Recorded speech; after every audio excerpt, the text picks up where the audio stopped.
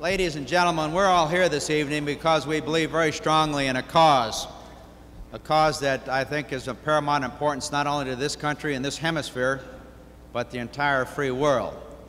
It's quite evident that we're fortunate in pursuit of this cause to have the leadership of the President of the United States.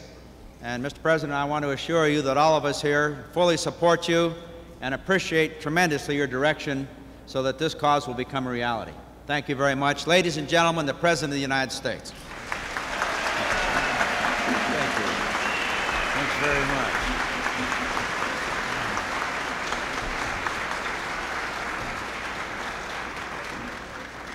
I assure you I'm not going to keep you from your dinner long or your festivities long, but I am delighted to be with you this evening and to congratulate all the Caribbean Basin Coalition members.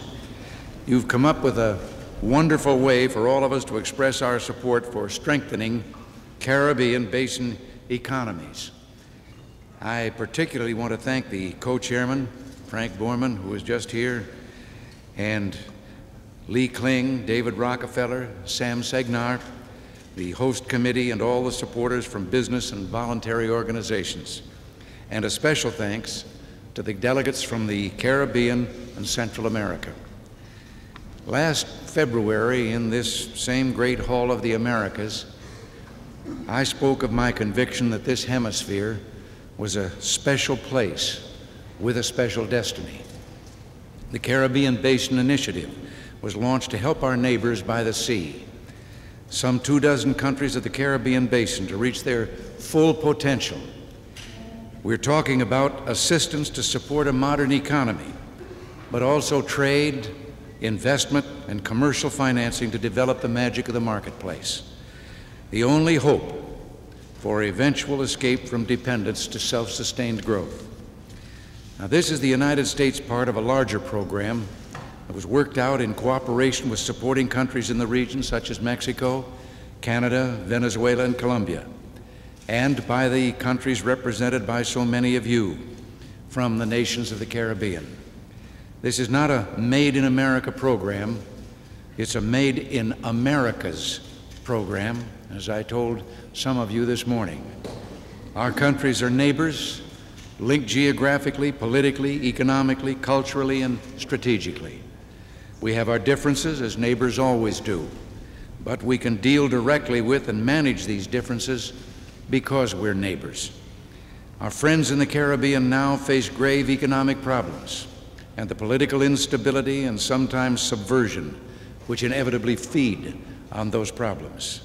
There is no quick solution. Recovery in the United States and world economies will help, but we must also think about and build for the longer term. That's why the countries of this region have pulled together to initiate this program. With the Caribbean Basin Initiative, we can open a window onto a different time, a different future, a future in which the creative energies of free individuals lead to prosperity and the freedom to choose their own destiny. The CBI legislation is now before the Congress. I consider passage of that program a top priority. We need a far-sighted act by our people now, a time of great economic trial for us as well, so we can prevent even greater expenditures of energy, time, and treasure in the future. Our neighbors deserve our cooperation. We share a commitment to freedom and independence. The idea of democracy is strong there. Over 2/3 of the countries in the area are democracies. In Central America, democracy has made great strides and inspired enthusiasm, as was clear in the massive vote in El Salvador. Since I submitted the CBI program to the Congress in April, I've met with a number of leaders from the region. Most recently, President Suazo of Honduras, President-elect Jorge Blanco of the Dominican Republic, and I know that the economic crisis in the area has worsened. We must act now, and I want you to know that I'm personally leading the effort to assure passage of this vitally needed legislation before the summer recess. I welcome all the support that all of you can give us, and I again say thank you very much for for being here and for your interest. God bless you and have a wonderful evening.